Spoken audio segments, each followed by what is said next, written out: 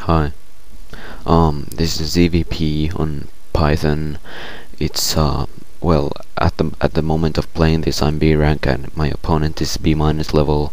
It's about 1 month to the ICAP season, so it means that he's pretty good actually. He can probably reach at least B plus or so by the end of the season.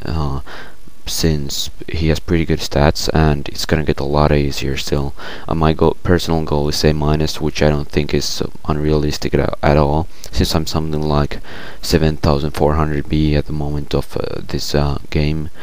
And this is on Python, and on Python, well, there's not much to say besides that on this map it's quite hard for a Protoss to make a good building block which will actually be able to stop Zergling run-bys real good.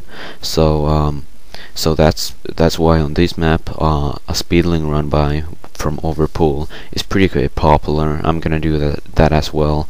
And another thing you gotta note on this map is that it's almost impossible to make a double expansion out of 3 hatcheries. Like your first 3 hatcheries are all gonna be in different bases, or well, unless you're confident in your gaming sense and your overall skill. Since if you don't have a good map control and you don't have just good game sense, at the worst case you're just gonna have your opponent running all around and destroying everything, or he's already at your expansion by the time you notice that he's actually moving out. So it can turn out to be pretty bad actually. That's why even some pro gamers prefer to make only 2 bases from their first 3 hatcheries and the 4th hatchery to a second expansion, even if they know of their opponent's fast expansion, since it's just much safer overall. And I made an overpool build over here. I'm gonna try a speedling run by. So basically I make 9 overlord, 9 pool, 9 gas, and then 1 more drone, so I have 10 out of 17. Then I save larva for some lings, and now I notice that normally if they start Nexus first and then make cannons against an overpool build, it's gonna be way too late, unless of course they skip probes, and since he's able to put up these cannons so well in time before my links come and so on, it means that he's skipped a lot of probes. Of course it might seem that he has a big lead, since he's able to have all these things going on while your links weren't able to even come over here. But on the other hand, he skipped so many probes that he might not be in the lead at all. Basically you keep making links until a certain point. You try and make a run by the moment your speed upgrade finishes, and that's usually at around 12 links. You shouldn't really wait more, since if you wait more, the more time he also has to prepare for whatever you're doing. And on the other hand, if you wait too little, for example you have only 8 speedlings and your speed upgrade is finished, it's gonna mean that he has more time to prepare. So that even if you're able to run by with a few links or something, he might be able to have 1 zealot or even more cannons or so on. So it's not really worth it. You gotta do it at the correct timing, and you pretty much gotta deal something with it, since you lost 100 in minerals for making the upgrade, so quite a few minerals, and for having those 3 drones gather gas instead of minerals, and wasting 1 drone on that gas and so on. So it's really questionable whether you should do it or not if you're not somewhat confident in your multitasking abilities and so on. Also, you may notice that I double expanded instead of making 3 hatchery from 2 bases, and that's basically since I'm making a fast speedling build, so I gotta try and take whatever advantage I can from a disadvantageous situation. So that's pretty much what I gotta try and do. And also I'm somewhat confident in my multitasking and gaming sense, so it's possible you can do it if you think you're able to pull it off. And even if you don't think that you're some amazing pro gamer or something, it's not like you can't do it or so. You just gotta accept the fact that something bad may happen. Basically I made a hatchery from once I had lair once I had 3 hatcheries. I'm trying to, since my speedlings weren't able to do like much at all. Usually I might be able to do, I might do lurkers or hydras or so, but if I start doing them after this sort of build, I don't know if I'll be able to come back to the game, since I just need a little bit extra, since my speedlings didn't deal any damage at all to him, and I, after all, lost quite a bit on doing that speedling build.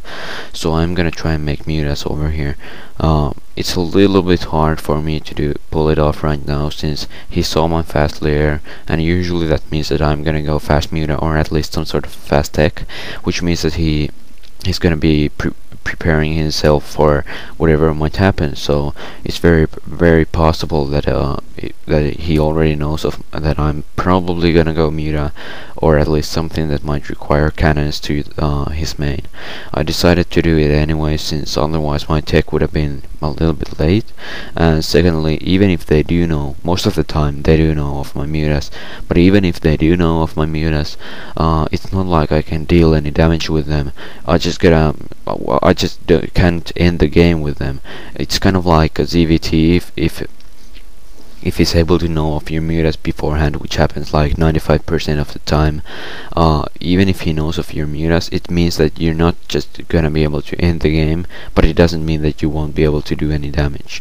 Meanwhile, I made just a few links, so I'm able to like block any scouting probes and whatever minor zealot harass he may be doing.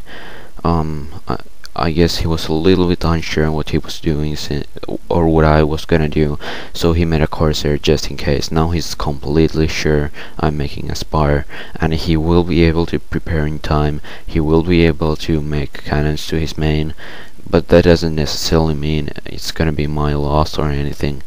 Basically, I was able to make 4 hatcheries. Usually I make just new hatcheries whenever I have the money, besides the specific build order I use for the first 3, since that's pretty crucial.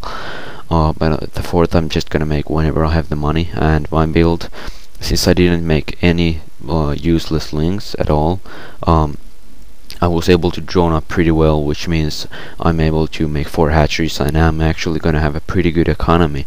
This isn't all in at all. I made fast mutas, but not only that, I was able to make or actually receive quite a good economy. Often I prefer trying to make carapace before he has +1, but this time it just wasn't possible. So in that case I just have to settle with making a little bit slower upgrade and just cope with it. Over here I was pretty lucky to find quite a few pylons powered. Pretty much all his gateways are powered with pylons, which means that if I'm able to grab these, I'm actually gonna do quite a bit of damage to his economy. And it seems like his High Templars are coming over here as well, so this was actually real good for me. I was able to take his first High Templars, I'm able to take his first pylons, and he doesn't have enough stairs to counter my mutas yet. That means that I'm actually very well off, and right now it's gonna take a lot of time for him to be able to make new High Templars and properly counter and resume his game. Actually, these mutas have already paid themselves off, since besides the first harass, it's not like these guys are useless.